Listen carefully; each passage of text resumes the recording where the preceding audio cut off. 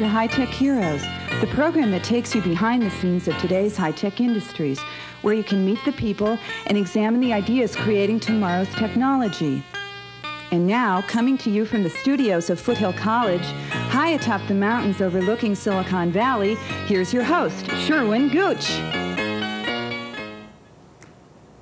Hello, I'm Sherwin Gooch. Welcome to High-Tech Heroes. Today's guest is a modern-day Renaissance man who was born in New York City. Throughout his life, he's loved model airplanes. In addition to designing and building model airplanes, our guest has invented and collected a large number of toys. He attended Brentwood, a tough high school known as Home of the Hoods, where he was undoubtedly the only student with a Tech 503 oscilloscope in his home lab. Our guest earned a BS in mathematics from the State University of New York and a master's in computer science from Penn State, but pursued a PhD in music from the University of California at San Diego, where, at 26, he became the youngest professor in the University of California system. Our guest is an accomplished composer and musician, having composed many pieces and performed many concerts. He's an artist, having had his work exhibited many places, including the Museum of Modern Art. Combining music and computers, our guest set up the original electronic music studio at Penn State and went on to help initiate curricula in computer music at many other universities. He's a prolific writer. He's served as editor or written for a myriad of magazines, including Model Airplane News, the Silicon Gulch Gazette, later EE Times, Dr. Dobbs Journal, Byte, 73, Personal Computing, Kilobaud, Interface Age, and my new favorite, Midnight Engineering. He's also had academic papers published by many journals, including Nature and the ACM. Our guest is an entrepreneur. He's founded 4 companies and built many products. Our guest was a member of the Homebrew Computer Club and was even featured in Programmers at Work. He's an inventor. He's been awarded at least 7 patents, not to mention his unpatented inventions, which include the combined editing and programming environment, the one-button mouse, the Apple Macintosh, and the work processor. Our guest is currently a successful private consultant specializing in computer-human interface design. And so it's now my pleasure to welcome to our program a true Renaissance man. He's an artist, he's a composer, he's a musician, he's an entrepreneur, he's a writer, he's a visionary and inventor of the Macintosh. Look, up in the sky, it's a bird, it's a plane, it's Jef Raskin. Hi, Jeff. Hi. Welcome to High-Tech Heroes. So, congratulations on your latest human-human interface project. Thank you. I understand, well, we weren't able to do this a week ago because you were having, or your family was having a baby. Right. So, again, my congratulations. And I guess we're going to start out talk about model airplanes. And you designed first, I guess, a radically inexpensive model airplane called the Western Wind, I see. What made it so radically inexpensive? Well, an ex-student of mine, actually was a student at the time, named Bill Atkinson, was trying to learn how to fly radio control down at La Jolla, and he built this balsa-wood airplane, threw it off the cliff, refused any kind of help. If you know Bill, you know, he would refuse any kind of help, and thing promptly crashed and smashed. So I said, what the world needs is something that doesn't cost $60, $70 or more, doesn't take 40, 50 hours to build. So I designed a cardboard radio-controlled airplane. You have a Oh, really? There's a picture of it here? picture of it here, yeah. Yeah, great. Yep. And the thing sold for $12.95. You could build it in a single afternoon. And if you crashed it, it wouldn't break. It would just, you know, why do they ship things in cardboard boxes? You know, it just dents a little bit. You know, get a hole, bend it. You throw it off the... Replace it. Yeah. That's great. So you brought some other airplanes along with you too, I guess, or airplane pieces here. I see... Yeah, to help kids get started, I designed this airplane, but to make it easy to build, I wanted to just print the parts on a piece of wood. It's a very old technique, but I do it with a laser printer. So I just use a CAD program on my Mac and cut out the pieces, and finally, when you get it all done, you have a model airplane. Now let's see. Patented automatic return feature. There you go. I don't know if people got a chance, but it looks, you know, yeah, they can see it whenever. So I see you also brought this, looks like a Pong Dragon, but No. This is a couple of years ago I decided I was going to teach myself how to do machining. So as a sort of a project to see if I'd really mastered it, I designed myself a 5-cylinder radial engine. It has a... Kind of hold it still for a little Sure. bit. Yeah. Okay.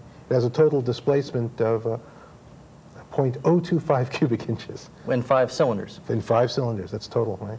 Incredible. It's probably one of the smallest ever built. Yeah, you got, the back there I can see some tiny screws. Yeah. So you also play music. Now, I guess you brought a score to show us of some music that you've composed. Well, this is volume 1 of a 3-volume set that was just published by Lou Music in New York, and it's available in most music shops. Okay, let's see what's inside here. It's a nice cover. It looks like, reminds me of our video synthesis kind of stuff. So, needless to say, of course, the entire thing was typeset on my Mac at home. Well, I didn't know that. It doesn't look like it was made on a computer at all. Well, that's the whole point. Yes, it is. The whole point is that it uses the familiar interface that all musicians know and love, and just the dreadful thing called music node notation. But using computer, this is, the reason I got started building computers is because I wanted things that would help me do what I like to do. I like writing, so I built computers that do good word processing. I originally made back in the 60s, I did a music font. It was very, very hard to use a huge mainframe to do music. Now I can do this at home. It plays it for me. I can proof it much more quickly by just listening to it. Comes out with this, I can send this to a publisher. They don't have to set it. I know that there are no errors in it, or if there are any, it's my fault. It's your fault, yeah, right. And then, which is another great time saver, any of the music programs will take this. There's four parts for a quartet here, but you've got to give each musician one part, so it takes each part, extracts it automatically, and then you get parts out. So instead of having to copy these over by hand or hire somebody to do that and wondering if they get it right, or cutting and pasting, all those kinds of things, it's all done fairly painlessly, I guess. That's amazing. Yeah. So, well, if computer interfaces were any good, I'd quit working on them now because I have most of the tools that I originally set out to build. I see. Well, that's an interesting way to look at it. Now, you built a digital electronic tuner, I noticed, one of the patents you have. What is that? That's an invention that not only tells whether an instrument is in tune or not, but would also take, like on a piano, you have these tuning pegs, and then you have this, normally you have a piano tuner who's got to tune all these strings. Yeah, and usually the pegs are stuck in the wood so that they won't turn. And so I just invented something that listens to the note, and if it's too sharp, turns it one way. If it's too flat, it turns it the other way, and it just tunes the instrument automatically. It must have an awfully powerful motor. I mean, but that's pretty simple feedback mechanism. Yeah, it's geared way down. For some reason, nobody seemed to have ever done it before. I'd sure like to have one. You wouldn't have to worry about keeping your piano in tune. You could just, do it whenever. So you also do artworks, and could you say a little bit about that? You didn't bring any with you, I guess, but I understand that's because they're too big? Well, I haven't been an active artist for a long time, but when I was doing it, most of my works were very large-scale sculpture, tens of thousands of cubic feet, environmental things with people in them. I see. Well, that's come into vogue in the last couple of years now, really. Well, it was in vogue then, too. Yeah, so you've exhibited... Well, it wasn't in vogue, it was in art news and art world. Yeah. Right, right. Well, that's great. I mean, I guess you exhibited at LA County Museum of Art as well as New York. Had some graphics in the Museum of Modern Art in New York. It's hard to beat that. Anyway, well, we have to take a break now, so. Jef invented the Apple Macintosh, and he's going to tell us about that in a minute. See you on the other side. All right, let's see.